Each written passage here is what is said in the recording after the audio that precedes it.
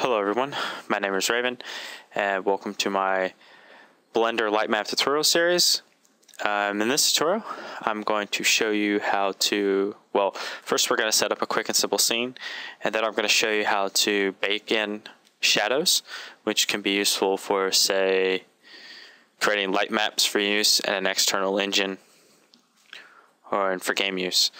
Okay, as well as speeding up your own render times in the future. Alright, so the first thing we're going to do is we're going to create a plane. So we're going to hit space, we're going to type add plane, and 5's too small, I'm going to do 10.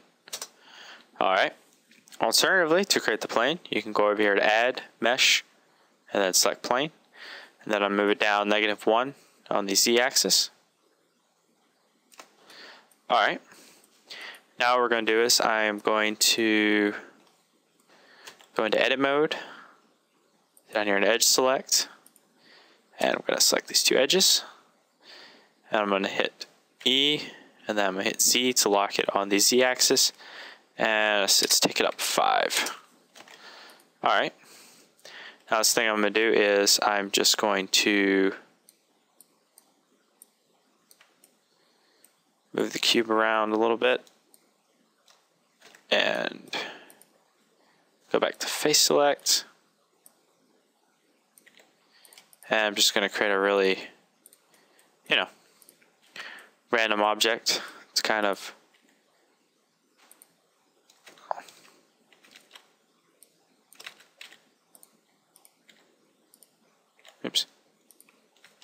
actually, you know what?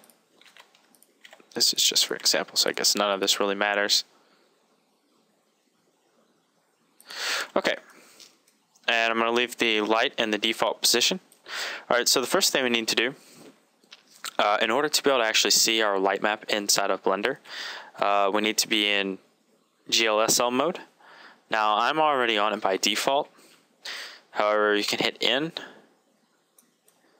and then under display for shading, by default it's at multi-texture, and then select GLSL. The next thing down here, your viewport shading needs to be set to textured. Alright, now the next thing we're going to do is we're going to combine the plane and the cubes together.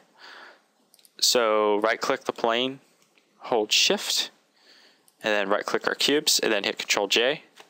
And now as you can see, they're all one object. Alright, so now hit A to select all the faces, and then hit U, and we're just gonna do a smart UV unwrap. This won't be the best unwrap, but it will work. Alright, now we're gonna hit tab. We're gonna go over to our materials, make sure our materials applied. Okay, now we need to create a new image. So down here at the bottom, left click and drag, and hit in to get this out of the way. Alright, and then down here where you see the little cube, which is the 3D view, we're going to select the UV image editor. Alright, now go back into edit mode. We're going to drop out the render results. Alright, so we're going to load up a new image, and we're going to make this a 2048 by 2048, and I'm going to call it light map. Alright, and we're going to hit OK. Alright, so it already did all the unwrapping for us. So the next thing we're going to do is hit tab to get out of that view. We're going to, with our scene mesh selected, the default material already has a texture applied.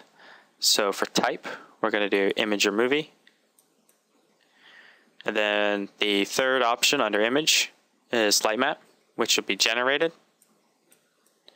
And then mapping coordinates UV. Alright, we're just going to leave everything else default. Now what we need to do is we need to go to renderer. At the bottom where you see bake mode, shadows.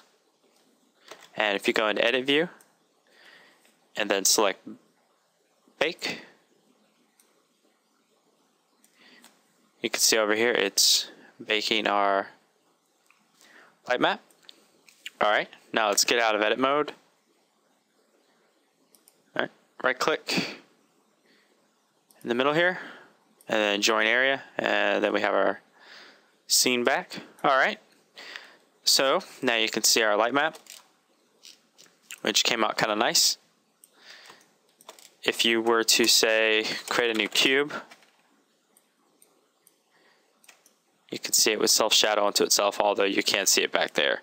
So I won't actually show that example. All right, so that concludes this tutorial.